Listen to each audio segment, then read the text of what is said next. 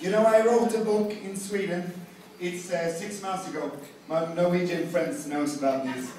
And the book was supposed to sell 300 copies. It sold 10,400 copies in 3 months. It was amazing. But, you know, when I get introduced to Just Buzz, of course, through Jeff Roberti, and I promised not to tell what happened the first time we met. Go on. Okay. I will tell what happened.